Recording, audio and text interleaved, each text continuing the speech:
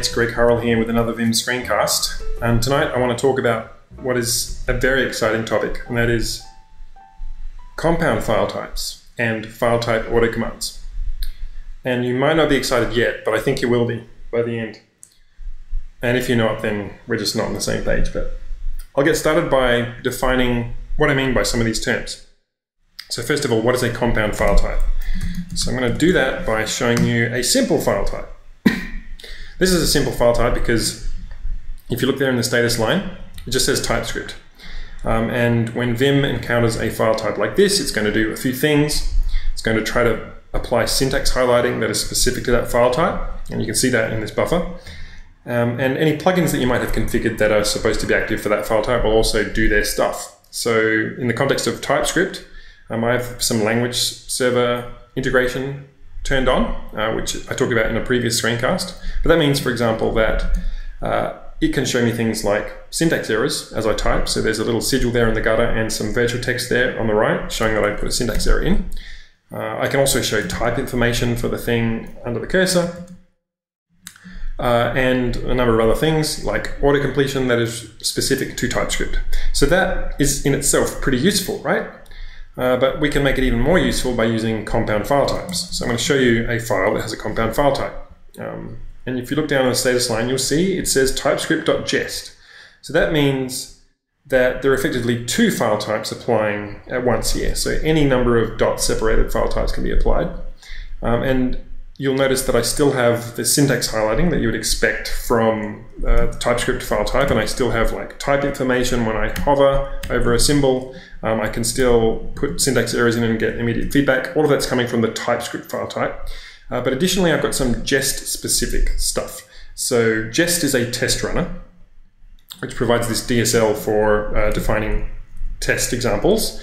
So I have some Jest-specific snippets set up. So if I hit it and I hit tab, then I can write an example using that snippet. And you'll notice that if I go back to the simple file type that was not Jest-specific, and I hit it and tab, that auto-completion isn't available to me anymore. The snippet is only active in the files with the Jest file type.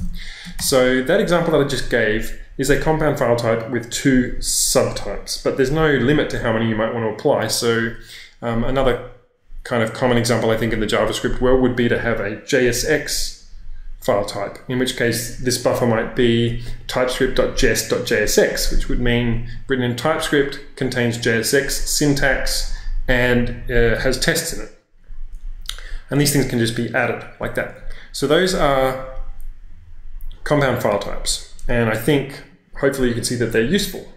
Now let's talk about file type autocommands.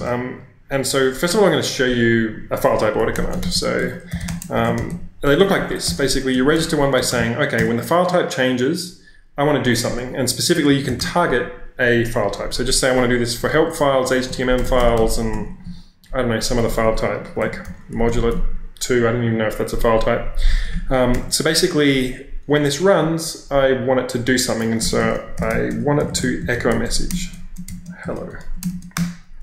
So now I'm going to open a help file. So let's open that, and you'll see that it echoed the message hello. So in other words, the autocommand that I registered ran as soon as this buffer became active and the file type was set to help, which you can see over here. So that's a file type autocommand. Now, what happens when you try to run a file type autocommand on a file that has a compound file type? Well, it's easy for it to not work, and I'm going to show you why by looking at my dot files. So let's actually look at the Jest FT detect plugin. So this works now, but it didn't used to, and the reason it didn't work is because of a gotcha with the file type autocommand running afoul of the compound file type. So you'll see here, the way I've currently got this implemented, I basically say anytime the file type changes, that's what this wildcard means, because it will match any file type. Anytime the file type changes, call this function. And so the way this used to look when it didn't work was, file type JavaScript TypeScript call s test. And the reason why it looked like that is because I wanted this function to be called whenever either of those file types became active. And if you look down here, down the bottom, this is the meat of the intention here, which is whenever the file path looked a certain way, matched a certain pattern, I wanted to add jest to the file type. And this effectively shows you how to create a compound file type as well. Basically, no auto command, that basically prevents us from entering into like a recursive loop because the file type just changed and then we change it again, and we don't want to run the detection again. We just want to have this side effect and then abort. Basically, we want to append .jest to the file type. So that's the intent, but it wasn't working with the compound file type, and I'm going to try to explain why. The reason it wasn't working is like when you take something like this, what it's equivalent to is effectively as though you'd written it out in these two ways. And so when the file type was something like, you know, javascript.jsx, Vim would try to do a word match against that string and it would fail because basically it was expecting the strings to coincide exactly, and they weren't. And so whenever I came in here with a compound file type, those file commands wouldn't work. So the core of this tip is that if you have any compound file types in your repo, in your .files repo, then you pretty much have to make sure all of your file type auto commands use an asterisk. And then when the file type command is called, you have to do some manual matching inside the function. So basically what this line does, it basically says if the file type matches either of these words, this regular expression here, this pattern, will match JavaScript or TypeScript anywhere where it is surrounded by word boundaries. So for example, it'll match plain JavaScript, it'll match javascript.jsx, it'll match javascript.arbitrary.crap.